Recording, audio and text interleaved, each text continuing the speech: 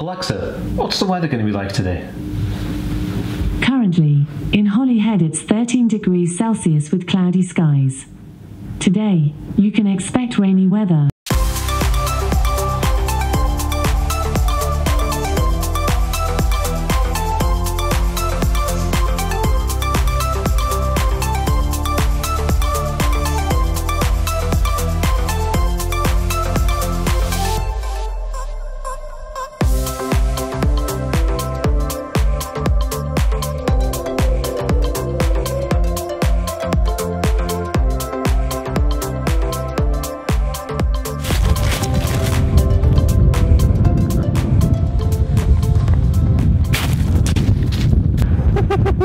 Oh man, this is not good weather. This kind of weather is not good for me. All right, let's go talk about it.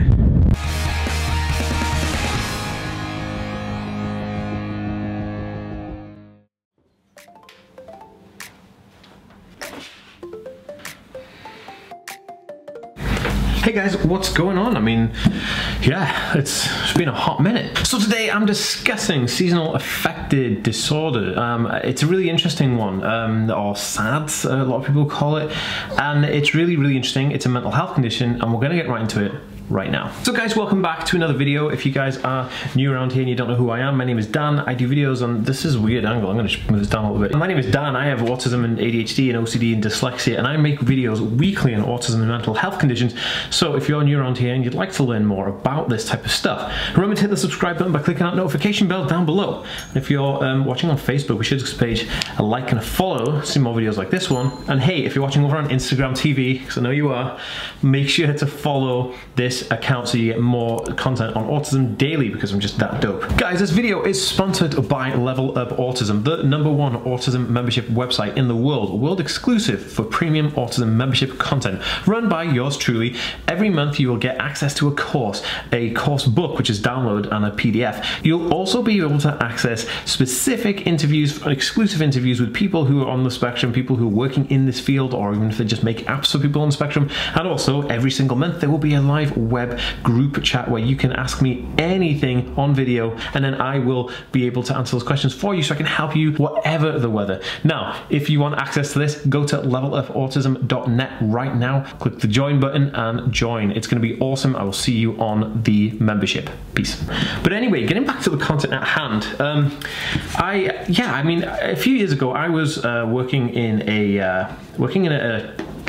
I don't know what you want to call it. I suppose it was like a web multimedia industry type of office, and we used to do all kinds of stuff, and it was cool, man. It was fun, you know. I had loads of fun working in the office and hanging out with the people, but it got too kind of like intense and stressful, and then I had like a meltdown in the office, and long story short, it grew from being like a 6-person company to like a 200-person company in the space of like a year whilst I was there.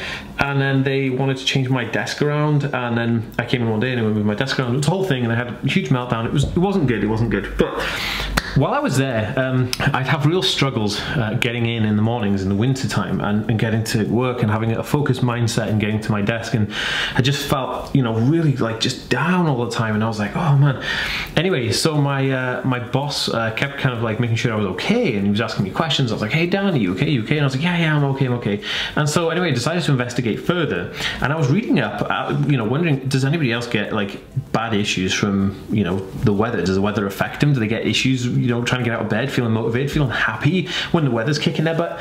And it turns out that people did have issues with that. And so I was like, huh. So after like, you know, going online and researching and stuff, I found out it was something to do with seasonal affective disorder. Now, some people actually love cold and rainy weather and snowy weather and stuff that's really grey clouds and all that rubbish, but a lot of people don't like it. And I, for one, I'm not a person who loves you know, the cold and the wind. You know, I'm actually born in July 15th is my birthday, which is also St. Swithin's Day, which is cool. Am I like St. Swithin's of Anglesey? I don't know. But anyway, I was born in July 15th, so right in the middle of summer. I love the heat, I love all of that stuff, and it was just weird to me that like people really like snow, rainy, windy weather, and it gets all wet and you can't really do much stuff. And anyway, I'm not really a big fan of it, but I'm even less of a fan of it because of how it makes me feel. So I was like researching on the internet, and I came across something quite interesting. It said that the symptoms of SAD, which is Seasonal Affective Disorder, is basically a persistent low mood, which I had, a loss of pleasure or interest in normal everyday activities, which I had, irritability, yes, feelings of despair, guilt, and worthlessness. Well, yeah, obviously. Feeling lethargic, lack of energy, sleeping during the day. This was me, right? And then sleeping for longer than normal, finding it hard to get up in the morning, which is the main one. And then craving carbohydrates and gaining weight, which was, in my mind, I was like thinking to myself, well, if I'm just, you know, going to, it's winter time and I'm going to go to the canteen, I'm going to buy something that's high in carbohydrate because I need something to give me a lot of energy to burn, like, you know, get my body going and get me feeling warmer. I figured that people just typically put on a little extra weight in the winter because, you know, they want to feel warmer because the weather's freezing. But it's not to those extremes. It's actually kind of like you've got SAD, you're kind of gaining weight because you're eating a lot more, almost from like a depressive type of state, and it also gives you this feeling of depression. So no, I kind of like a real big issue with the weather time and my mood. So when it's like really kind of wintry and it's like normally January, February time, we've had a lot of bad weather, I get really kind of quite depressed, and some of my videos on depression have been around that time of year. And one of the things is that I can never really get my head around it. So switching back now to when I was working in the office, my boss said to me, hey, have you found any information? I told him yes, and I heard about these sun lamps, right? And this company make sunlights that help kind of like brighten up the room and make it feel like you actually are next to sunlight. Now this worked for a little bit. I actually bought one of these lamps, and it kind of like, you'd come on in the morning and rise like sunshine, and you'd sit in front of that lamp for a couple of minutes every day, or like half an hour, 20 minutes, whatever, and you'd start to feel a little bit more like awake or a bit more with it, you know. I wasn't so depressed, but then it kind of started to wear off, and I needed actual panel lighting, like this. You basically have this panel. Okay, this is an iPad, but it's like a panel like this, and then you have like a strip of LEDs here with certain lighting on it, and that lighting actually kind of, you put it in front of your face and you stare at it, and it kind of helps stimulate you. Now this really interested me. I was thinking, oh, why is this light therapy working? And basically it's to do with like what causes SAD is that the production of melatonin, which is, the melatonin is a hormone that regulates sleepiness. In a person with SAD, the body may produce it in higher than normal levels, which is really interesting. And then the other thing is that production of serotonin, where serotonin is a hormone that affects your mood and appetite and sleep. It may, and a lack of sunlight may lead to lower serotonin levels. So this was to me thinking, well, if you're using these fake lights to give you serotonin stimulation, that could be kind of why they're working, right? And another one is the body's internal body clock, which uses sunlight to, you know, to figure out when you're awake and when you're going to sleep. And basically it goes back to this. When we were like hunter-gatherers living in caves and foraging through forests for food and berries and stuff, you'd be sleeping mainly outdoors. You know, you'd be outdoors, so you'd get up when the sunlight would hit your face and stimulate you and get that serotonin going through your body, vitamin D getting absorbed and all that, and you'd get up. And then when it started to kind of go nighttime, and you'd kind of sleep because the weather would just kind of go a bit more dark. Now this is really interesting because with that, I kind of totally didn't think about this, but what we're doing in life and what I was doing in that job was that I was coming home when it was dark, right? Because I'd been in the office all day, and I'd come home when it was dark, driving home, like, you know, go home, eat dinner, watch some television or whatever, and then go to bed, wake up when it was dark, drive to work when it was dark, and sit at my desk in the office while the whole day happens and you're inside this building. So it wasn't really designed, like the idea of that kind of modern living wasn't designed for helping people with access to sunlight, which is just fascinating, which led me to look at stuff in Canada as well. Feeling like Canada has a huge percentage of teen adult suicides, and one of the teen to adult suicides, and one of the interesting things that I was thinking about is that Canada has a lot of winter time, which makes people, you know, more susceptible to like depression, which may cause this kind of like high rate suicide. I don't know, right? But anyway, I have left links down in the description if you want to read into this a little bit more from the NHS website, which is the National Health Service of the UK. They have a great article on it. But also in terms of just actually looking for solutions, what I found was that actually having the sun lamp really helped, having serotonin really helped, and talking it through with people, having people to understand. One of the best things I did though was when it was a little bit more sunny outside, I'd actually go outside and get a bit of sun on my face.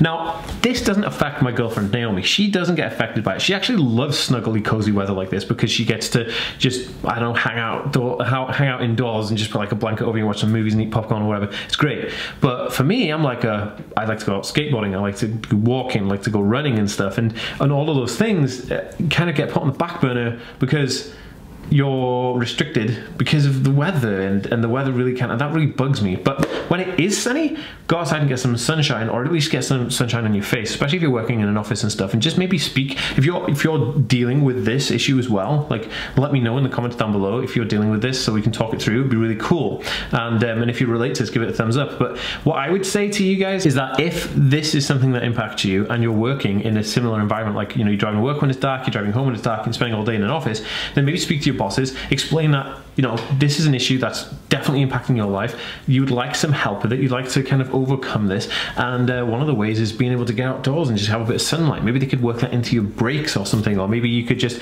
take a slight pay cut of, like, I don't know, only a very small amount, just so you could have 5 to 10 minutes outside just to get some air. Because one of the things I always kind of think about is that I'd rather lose like $5 a week or something, or £5 a week, if it gave me access to better health and a better kind of mental health. I mean, that's way priceless. So just think about those kind of things. Also, you can get serotonin capsules, I think. Don't quote me on this, but I think you can get serotonin capsules. But I would highly recommend checking out the light. So I'm gonna leave an Amazon affiliate kind of link. So if you do buy it, then I might get some, a little bit of help. Like they give me, I don't know, a little bit of commission. But I will leave a link for the sun lamp that I used and some of the panel lights that I used down in the description below, so you can actually go and check them out for yourself. And yeah, just let me know if it works. Right, guys, this has been really interesting. I'd love if you could share this video on Facebook and Twitter and Instagram if you feel like this could help somebody understand a little bit more about what's going on. Always leave me a comment because I read every single one of those comments, and I'll see you next time. Peace.